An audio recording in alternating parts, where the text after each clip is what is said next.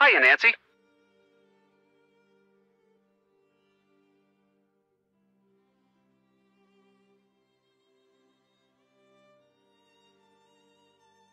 So, how's your search for a mystery? Not great. So far, I've solved the case of the missing keys, and that's about it. They were in my pocket. Well, I wouldn't be worried. There are mysteries everywhere. If you keep looking, you'll find one.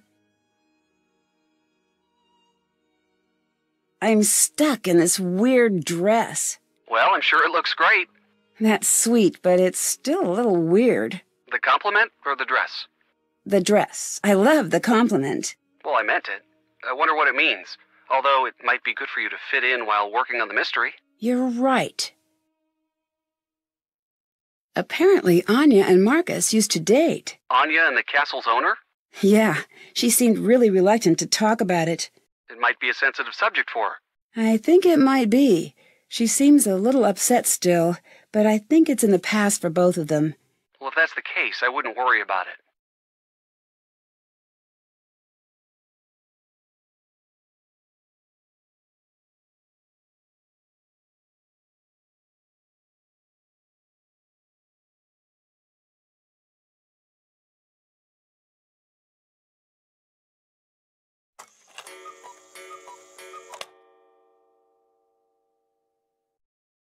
I found the castle's dungeon. Wait, a real dungeon? Yeah. Dungeons are crazy if you think about it. I'm so glad they are not that common over here. Agreed. You know, it just occurred to me that someone had to invent the first dungeon. Invent?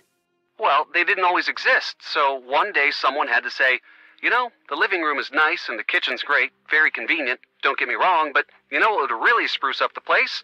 Our own private jail. When you put it that way, it does sound really strange. No joke. I'd steer clear of that place if I were you, at least as much as you can. I found an article in the Castle Crier about Carl wanting to keep tourists away from the castle. Now that doesn't make a lot of sense in my opinion. It seems like he'd want the castle to be packed. I know, right? That sounds a little suspicious to me. I'd try to snoop around, see what's really going on with him. I'm on it.